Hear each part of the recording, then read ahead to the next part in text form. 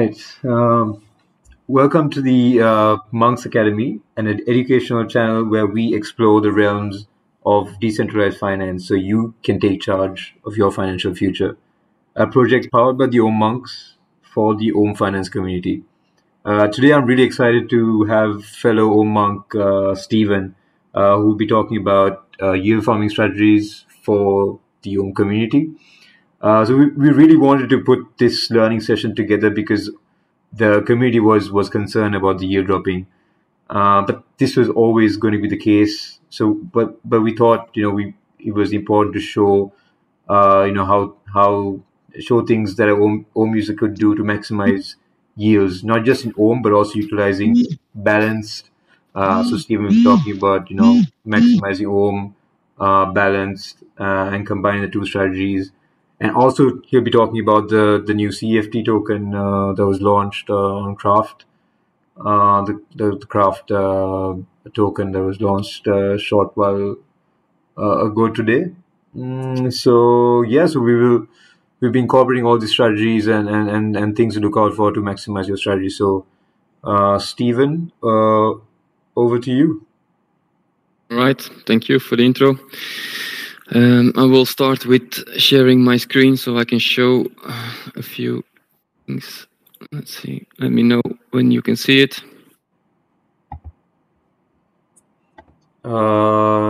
Yeah. Is it visible for you guys? Yeah.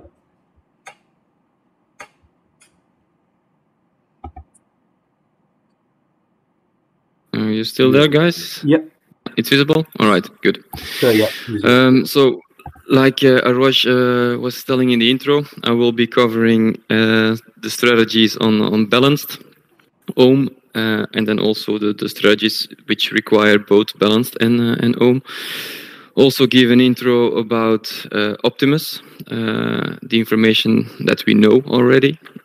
And today, the CFT token from Craft. The governance token launched today, and there is also a liquidity pool available on balanced as from today. So we'll also take a brief look at that.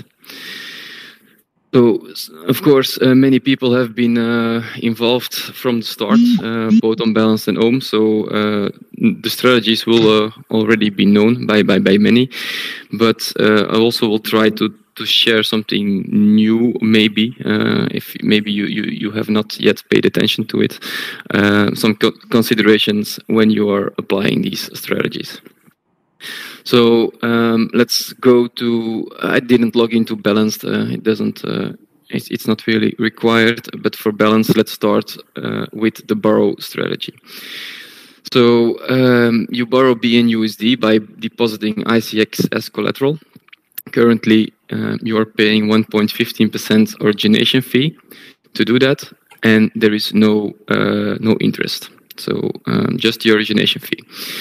And the rewards that you are getting back is BALN rewards. Currently, there is an APY of 25.9%, I believe, last time I checked, on borrowing those. Now, the considerations that you have to make when borrowing is how do you determine the optimal frequency of increasing or decreasing your debt? In times of volatility, when ICX price moves up and down with large percentages, it can be very expensive paying 1.15% origination fees relative to the value of the additional daily BALN you are getting. It might take several days of the increased BALN rewards you get by increasing your loan to make up for the paid origination fees. And one day later, in times of volatility, we might already have to reduce the loan again, and then you will end up with a net negative result. So that's something that you need to pay attention to. Another consideration you have to make when you are doing the borrow strategy is the rebalancing. People still not many people looking at some of the replies in the balanced chat room still don't really understand the rebalancing, how it works. But of course, it's important to keep the BNUSD close to its $1 peg. To do that, SICX collateral of the borrowers gets sold and your BNUSD debt is being paid off. Now, with a bot, without a bot, it's not easy to buy back the ICX at lower prices. But of course, if you want to cancel out that effect, this is exactly what you need to be doing. Try to buy back your ICX at those lower prices, because normally that is possible because it's sold at a premium. And also something interesting, Scott recently shared a tweet about it, that providing liquidity in the SICX BNUSD pool can counter the rebalancing effects. So this is also something that you might want to look into if you're worried about the rebalancing effects on your strategy. Then the next strategy for balanced is the liquidity pools. So for the liquidity pools, you will also be getting BALN rewards. And what you can see here on the screens, these are the current APYs.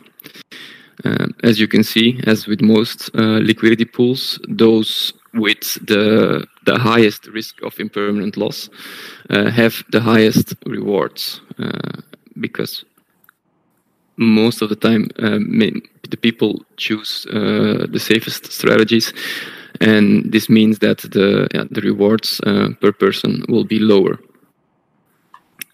As you can see, one of the ones that have the highest APY at the moment is the BALN BNUSD, because it's a stable coin versus a volatile asset. When you are providing liquidity for assets which correlate well, like for example BALN and SICX, there is less risk of impermanent loss. The risk is of course always there, but the impact is lower. And of course the SICX ICX pool, there is also no risk of impermanent loss, and of course it's a very popular pool. This is why the rewards are quite low at the moment. What do you need to take into account for these strategies? For the ICX pool, take into account it's not a traditional LP pool, so there is no impermanent loss, like I just said. But as long as you are also supplying the ICX, also take into account you're not getting staking rewards. You need to take into account that the rewards you're getting in BALN should outweigh the staking rewards that you would normally be getting. Also take note, of course, eventually your ICX will be swapped to SICX, which will then end the BALN rewards, and you will need to unstake and repeat the process to continue earning BALN. Now, I think this covers the liquidity pools on BALN. And then the third strategy on BALN is just staking your BALN, and also doing liquidity providing. Of course, also both strategies get you platform fees. Now, these will also be changing. It has been voted upon. And we will soon be getting, there is no fixed date yet, the team is working on implementing it, but we will getting the boosted BALN, the B-BALN, which is a concept which has proven to be interesting by Curve Finance. And this is staking your and locking your BALN for a longer time to get higher platform fees. So the max will be 4 years fixed, and then you will get the highest possible fees.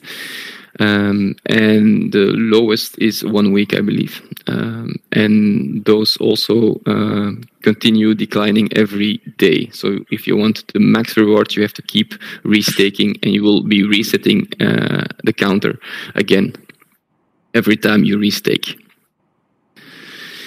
So those are the balanced strategies. Now let's move on to the Omm strategies. For Omm, the most simple strategies are supplying assets. We have 3 assets at the moment: ICX, IUSDC, and USDS. You will earn both interest and you will earn Omm rewards. So one of the possible strategies which many people are doing is the Omm mining optimization strategy, which you do is you balance your lend versus your borrow interest. So you do not. In this case, you're not interested in gaining more of the asset that you're supplying and borrowing by gaining a positive interest. You just balance your supply interest versus your borrow interest to have a break-even point, and you're just purely mining the Omm rewards. This strategy also, because every time you borrow, you can resupply, and this, for instance, can give up to 4x leverage on your supply. And of course, also your Omm rewards. Then another interesting strategy that we have at the moment is looking, and this you can see here, you can switch here to rewards inclusive or exclusive Omm token. As you can see there, if you include the Omm token, you can see on the borrow side quite low amounts. So if you supply back for your borrowed amount, you will be getting which is the borrowing APY inclusive the Omm rewards. So if you look, for example, the IUSDC, if you include the Omm rewards on the borrow side, you have nearly a 0%.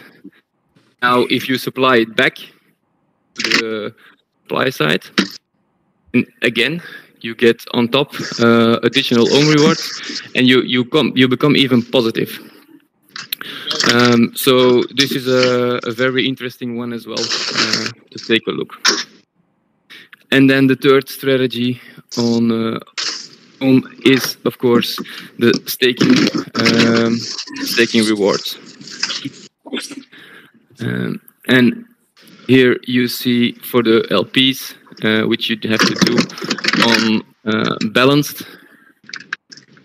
You see the APYs, and again, this is the same topic as on balanced. Those with the highest rewards or those with the highest risk of impermanent loss. And again, these are volatile assets, more volatile assets versus a stablecoin. Then another strategy which might be interesting is swapping BNUSD from balanced on to IUSDC and supply it on Omm for interest. I think we have some person on the background with his microphone on. Oh, okay, I thought it was just causing some static, I believe. It's over now. Let's continue. Yeah. So those are the strategies which we have covered on balanced and on Omm. We have seen, like Roche said, it's no longer the very high APYs from the beginning, but it's relative to other platforms. They are still quite high. And I think Roche has prepared a comparison at the end of our tutorial to compare and see how the current Icon platforms compare to the other ones in this space. Now let's also take a look at Optimus.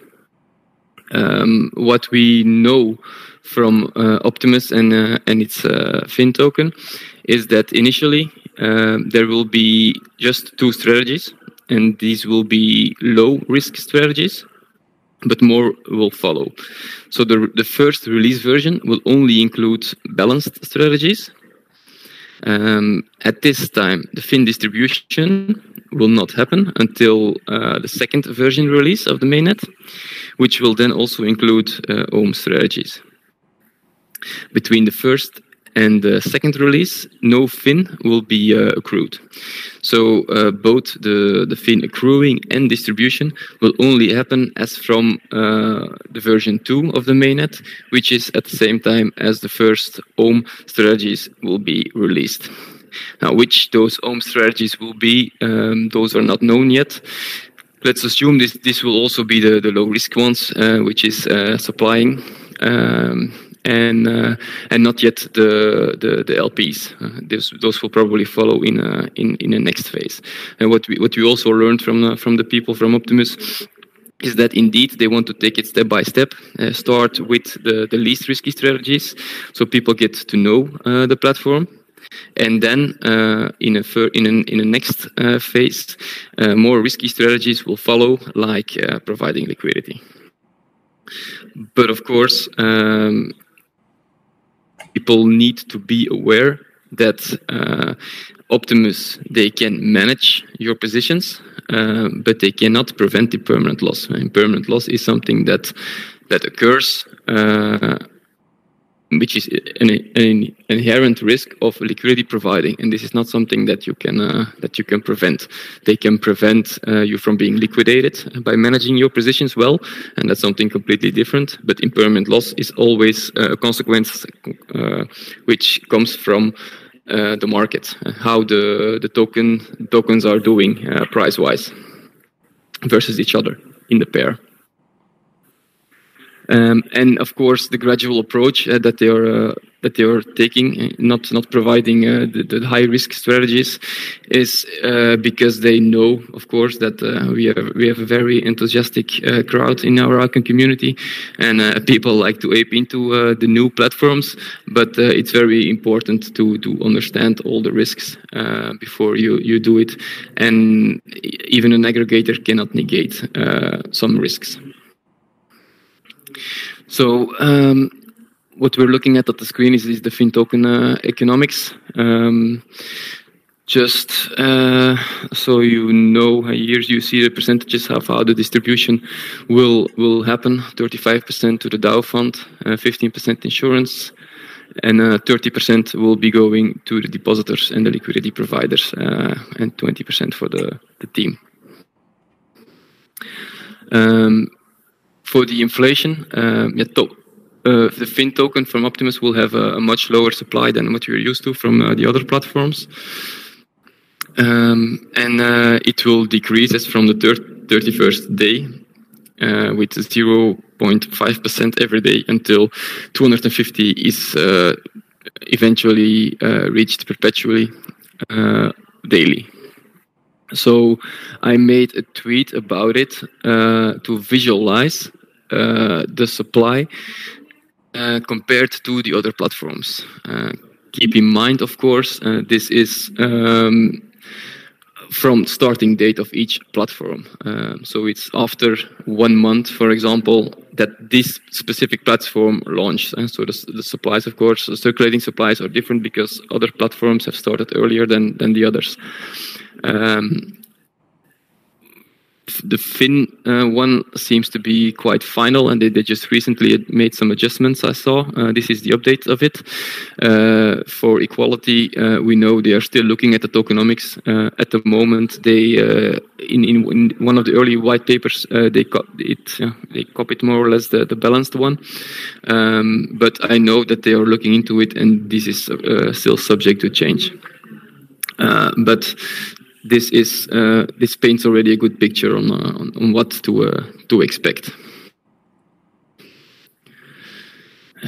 Let me see. Then today also the Craft CFT token launched. As what you can see here, there's no percentage yet. I don't know whether there will be one. I don't think so, if it's not both balanced native tokens like you see here, and the Omm is also not reflected here. They're reflected on their own platform.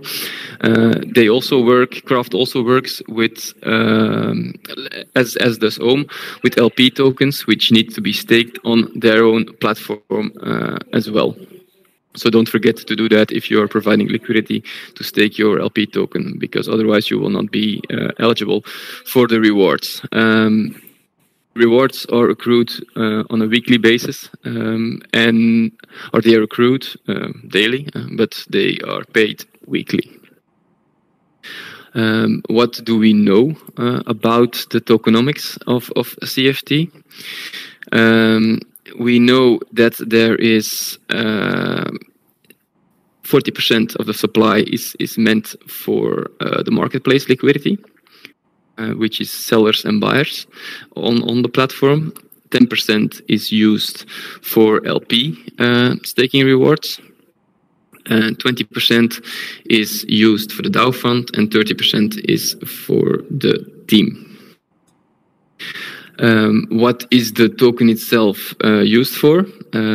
So there will be a fee share of the platform fees, and there is a loyalty program with 5 tiers, which gives sales boosters, exclusive discounts, early access to NFT drops, priority customer service. And there's also talk of CFD burn use cases to become a deflationary token.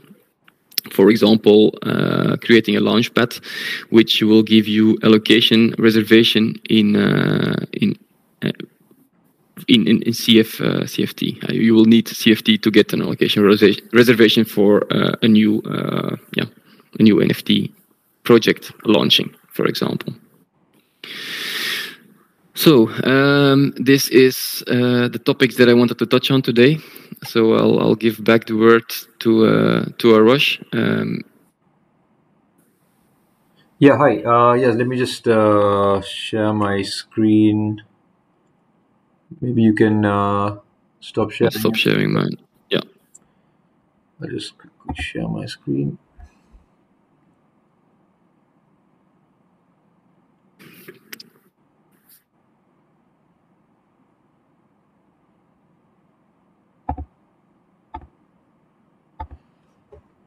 All right.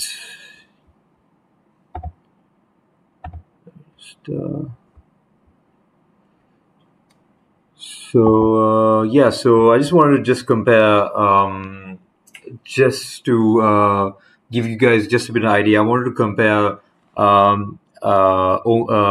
money market protocols in different ecosystems, just the main one. So I just wanted to cover Ethereum, a couple of protocols, Binance Smart Chain, and Solana. There is Luna or Terra has Anchor, which has a fixed. It's a different model altogether, but Anchor is a fixed APY, which is roughly around 19.5 to 20%. So it just hovers around there. But as you can see right now, I've just clicked shown with the Omm rates because you're going to get your Omm rewards. So its average is about 6.59%, and then obviously stably and IUSDC is in double digits. If I go similar platform like Aave, you can see it's similar. It's like it's much lower actually. It's in 2 point. You get 12%. The only difference, guys, is obviously as a protocol matures, there's more assets added on, and when there's more assets added on, you'll get a few assets with low liquidity or which has a high utilization rate. And when there's a high utilization rate, the rates go up, and when the rates go up, the borrower rates when they go up as well, it incentivizes people to close their borrowings and lend. So it's a defense mechanism by the protocol itself to ensure that it never goes over leveraged.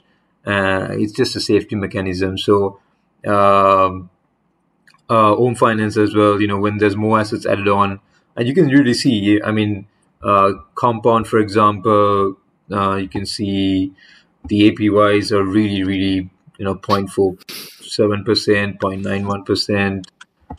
It's really, really low, and then you get Tether at 9.15%. So you need to compare like with like. So the APYs, the money market protocols, as they mature, comes down, and obviously the distribution of Omm rewards came down by a considerable margin after day 30, and naturally you're going to see the APYs drop. So it was expected APYs dropping. So I don't think it's too much to get alarmed by. Just it's normal for money market protocols. So the things that I'm really excited about is when BTP comes on board and when there's assets from different chains added on. It'll be really exciting to see different people from different protocols coming in using the platform, cross-chain liquidity. It's really exciting to see that kind of things. You've seen, sushi maximizing, on I think they're in terms of a DeFi protocol. I think they have the most chains they are on at the moment, and they're really maximizing. Users really maximize has a lot of liquidity where they can go cross chain and get so many options. For some reason, Venus is not loading up. That's a Binance Smart Chain protocol, money market protocol. So the APYs of Port Finance, which is on Solana, again you get 4.66%, 0.13, 2.05. So it's when a lot of people, when I see on the general chat people saying it's the rates are terrible, but this is a money market protocol, and you need to compare like with like, and you need to know what you're investing into, what type of product profile it falls under. So it's really not something that we need to get alarmed about, guys. Yeah, as we get more assets, you will see some assets, jumping up on the supply side APYs and the borrow side APYs. So there's quite a bit that we can do once there's more assets on. That's basically what I wanted to cover on that. Do you guys have any questions that you guys want us to cover specifically?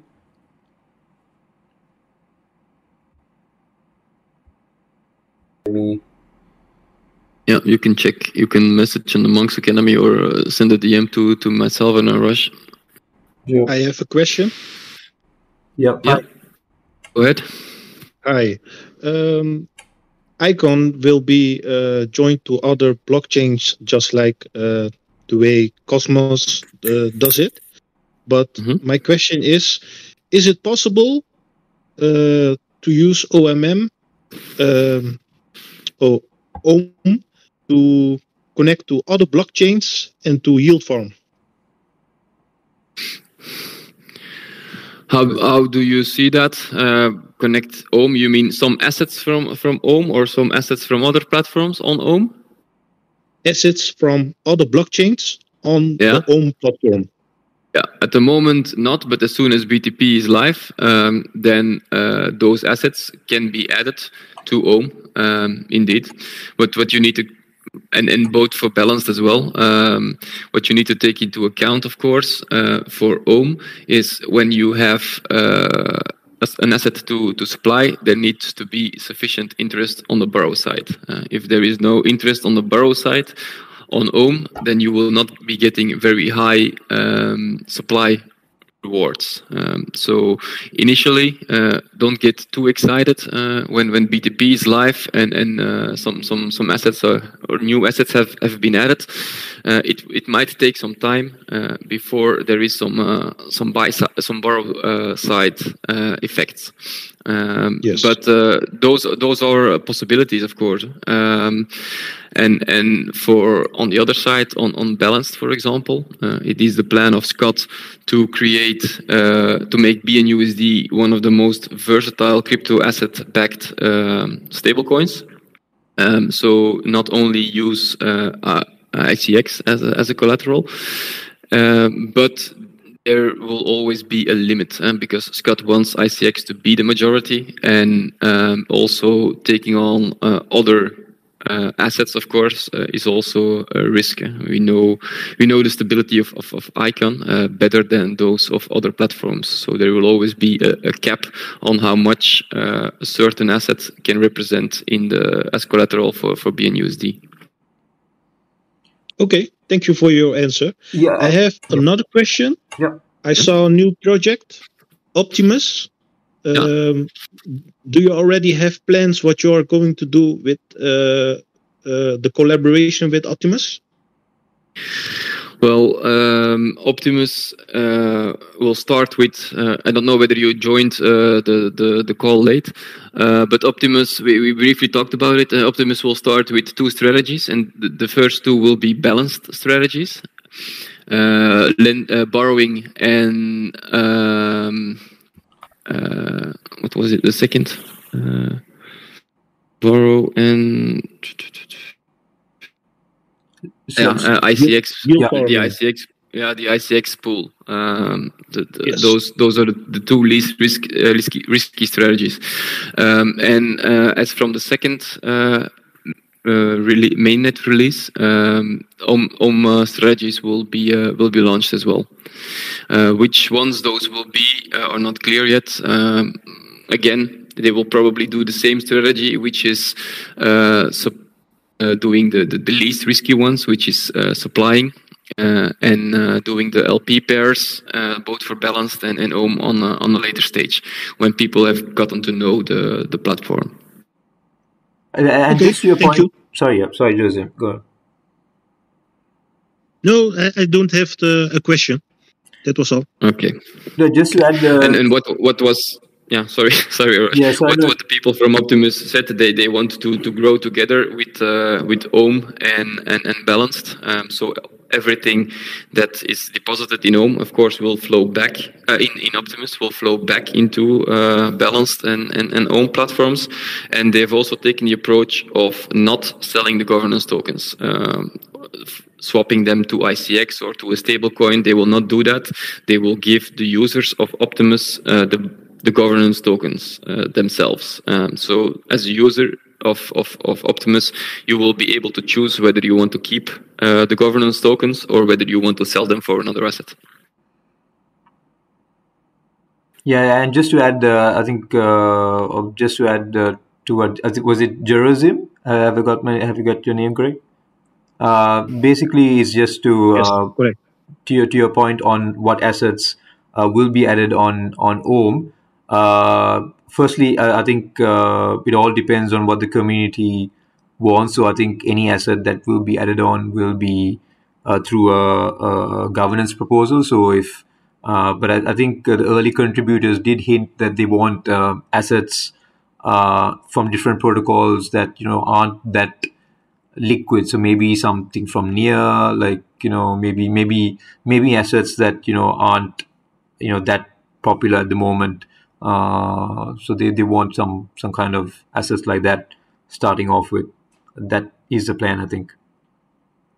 Yeah. The strategy, like Arash is telling, is to try to attract the ones that do not have a native DeFi on their own, because those are the people that have the biggest benefit of joining our ecosystem and using our products, because they do not have them on their own native protocols. So this is, I think, a very good strategy to get traction up, and also, of course, get the borrow side interest going. It will be a win-win situation for both teams. It will be good. Yeah, indeed. It will be a lot harder, for example, to getting someone from the Binance ecosystem, because they already have several good platforms options. Yeah. Yes. It doesn't mean, of course, if we are able to provide higher APYs on our platforms, that it's not interesting. But I think it's much easier strategy that they intend to do is probably the low-hanging fruit strategy. Yeah, it'll be really interesting to see how everything pans out. What with when BTP launches and what kind of assets. Maybe obviously balanced will probably start off, and then I think Omm will follow suit with the assets probably. I think maybe that's the way they go about it.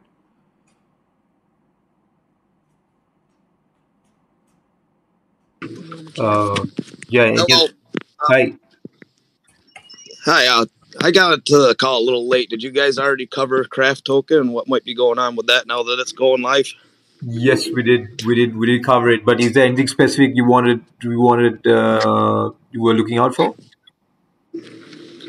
Just is it going to be added on to the Omm eventually, or? It all depends on if the community wants it. I think they'll. I mean, if there's a governance proposal and they vote for it, it'll be on. So it all depends on what the community wants. Yeah. So again, there is no real plan to do it yet, but we have seen just recently, I think yesterday, it was shared that they are very close to launching the Omm governance. So we will soon have a voting option and a forum to launch proposals, as we have seen for Balanced. So if this is something that you're interested in, any community member can launch a proposal. It can be discussed, and after there is plenty of people interested in it, then a proposal will be launched, and the Omm holders will be able to vote on it. So it's as simple as that. That's the power of the DAO. Yeah, I'm involved in a few DAOs, so I kind of know how it goes. I'm also a member of the DAOist server, so I'm learning there about DAOs a little bit too. So. Awesome. Good learning experience, that's for sure. Awesome. How do you get exposed to Omm and Icon? I just did my own research. I'm self-taught. I got into crypto last year around July and did a lot of late night reading. Oh, and awesome. ICX and XRP are the two that I come up with that I really am full blown after. I spread the word a lot. I brought a lot of people. I've talked to how you say it, Arush? Yeah, Arush. Yeah. I've talked to you a few different times about it. I am a big recruiter here. Oh, huge recruiter. I brought Riddler over, and I got a guy I'm collaborating with on that logo because I'm not an artist myself, but this guy is really good, so I got him working on something. He might have already submitted a Shad name on Twitter. Shad. Okay, so sorry, my screen I can't really see who's talking for the moment. That's why I can recognize you. Sorry. No problem. This is Flurry Dank. Yeah. How's everything going? How's hopefully we get more people for the contest. I think it's on the 8th. I've been putting it on other servers. I've been putting the tweet down on other servers that I'm on. I'm a mod on a couple other servers, and awesome. I'm spreading it around, trying to get the word out. And everybody I brought over is loving it, and so they're spreading the word out to everybody too. Thanks a lot, man. Thanks a lot for your support, and thanks a lot for your communication on the general chat and helping out. Yeah, and if you guys ever want to talk with other people and other projects, I've talked with the developer and the founder of Flare Finance and Delvin. I'm trying to get him to come check out Omm himself. So. Yeah, actually, we're looking for contributors as well for the Monks Academy. We'll be releasing more information once the contest is over. So it won't be a monk position, but it will be an opportunity to start, working with like-minded people and getting exposed to a DAO. Yeah. Yeah. This is part of our plan to also research all the DeFi possibilities that the BTP partner networks have in store, and then the cross-chain opportunities and strategies that those are the plans that we want to do and want to explore with the Monks Academy, and we're always looking for people to help us do the research. So if someone, for example, knows the near protocol ecosystem well, just reach out to us if you want to share your research and your knowledge, or the Polkadot Kusama ecosystem. Same about everything that's connected. Yeah, I see. I'm like Flare and Songbird. Songbird just launched the 27th, and that's a lot like Kusama and Polkadot. Songbird's the canary chain for Flare. Yeah. I'm really well versed in that. All right, interesting. And what another? I was going to ask. Oh, the BTP. It's kind of like Kusama, but it's actually better, right? Because anything that's on the BTP, any chain that's on BTP can cross chain with any other chain. It doesn't just connect with just one, correct? Correct. Yeah. Yeah. Indeed. Yeah. It's how I like to compare it is people talk about Kusama and Polkadot as a layer 0 protocol. Well, how I see it, Icon will be the layer 0 interoperability protocol, because it's more or less the same.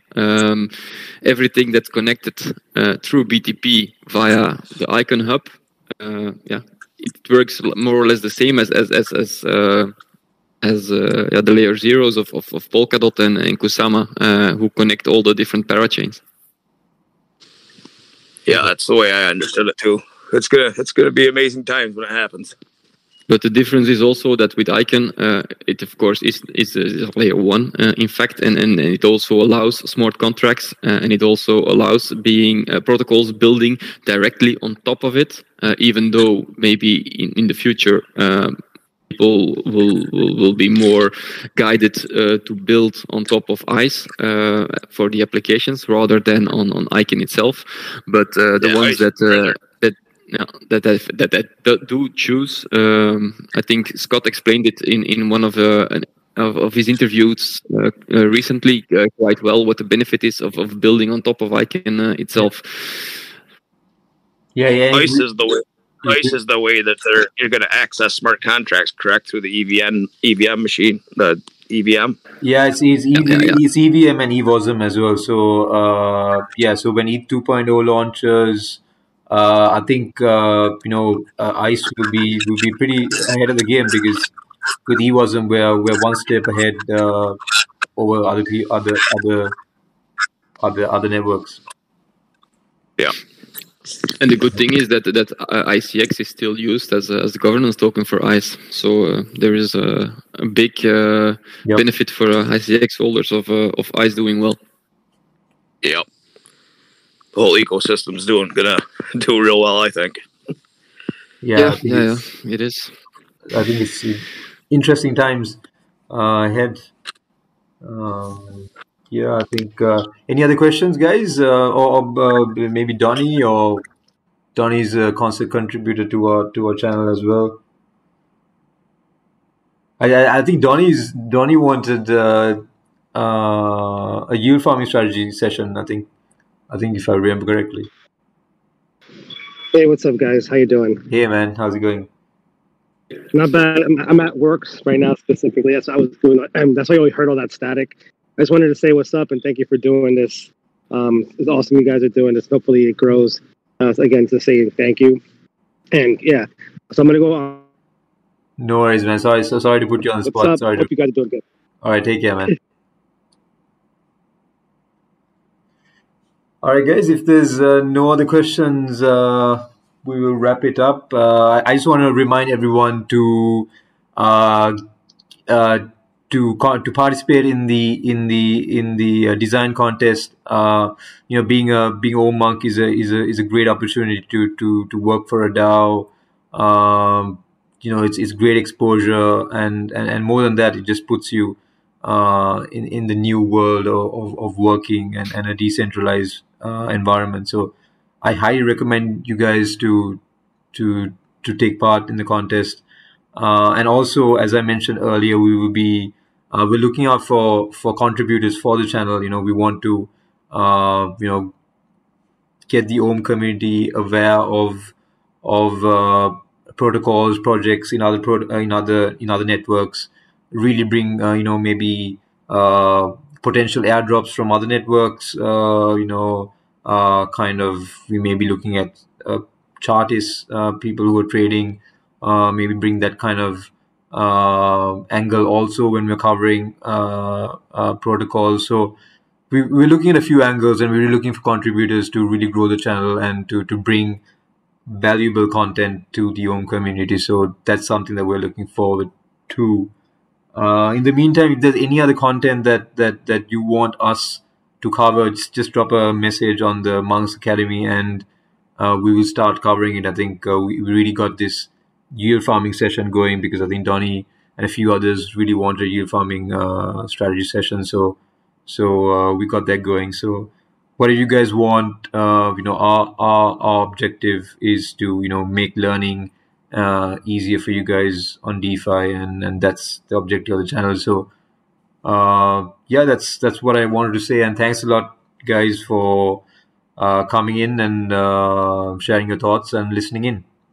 Thanks a lot, Stephen, for the contribution.